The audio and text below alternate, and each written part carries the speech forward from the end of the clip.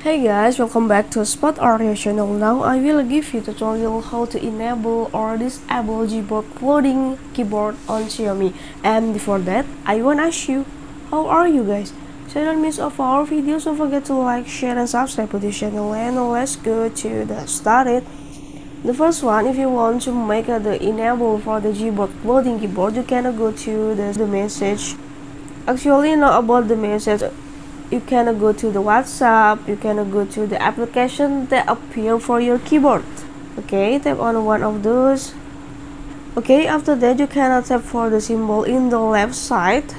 For the upper, tap on, and let's go to the three dots here. Tap on for the three dots.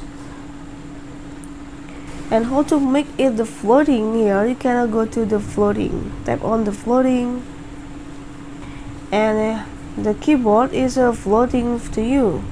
Okay, you can adjust it in the upper here, also in the lower, in the right corner or left corner. It's just to you to adjust it for this.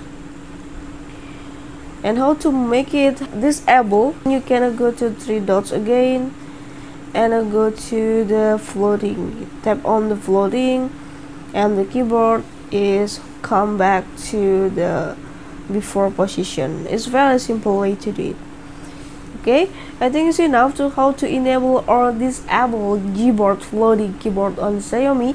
I hope this video is useful for you. Thank you for the attention. Enjoy this video. Have a nice day and bye.